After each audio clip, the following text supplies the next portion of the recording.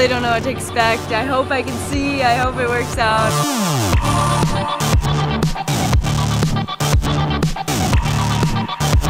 I've never seen anything like it in my entire life. I'm amazed how many people are working together and really collaborating to make this all happen. You know, shooting surfing at night is pretty ambitious. Normally with surfing, it's really critical to see the wave coming at you.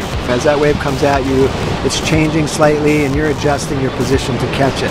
And I think I'm in the right spot, and then it turns out I'm not, you know, so the wave might just break right on my head.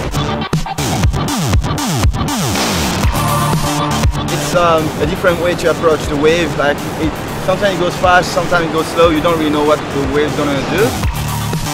When you're taking off on the wave, the spotlight's just on you, so you can't see anything like how the wave shape is actually going to be.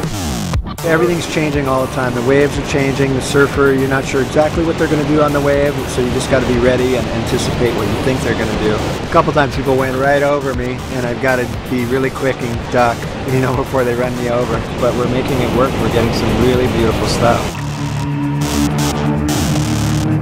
We're here in Typhoon Lagoon in Orlando. The boys are doing some good airs. It's fun.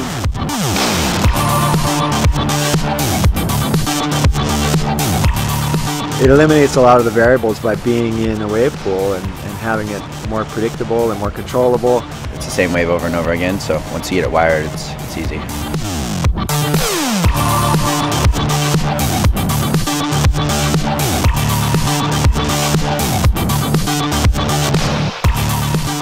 There's no rules, there's no one telling you what to do. You can go out there and do whatever you want. And when you get to go out and, you know, do it with your friends who are pushing you, that's what it's all about. That's how the sport progresses.